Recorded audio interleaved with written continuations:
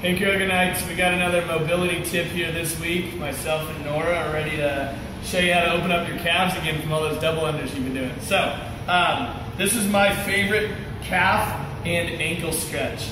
What I like to do is sit on the ground, bring my knee just in line with my foot, okay? And then what I'm gonna do is grab my kettlebell, pick it up, throw it on the front of my quad, just like Nora's got here, and let my knee drive forward.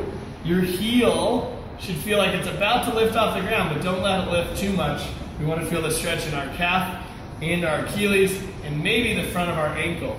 We can also take our knee outside and drive it forward to get a little more ankle flexion here and stretch that whole thing out. About a minute, minute and a half per side. Oh, she's got it. And then we'll be all cleaned up, okay? Is that good? High five. Got it, girl. Have fun.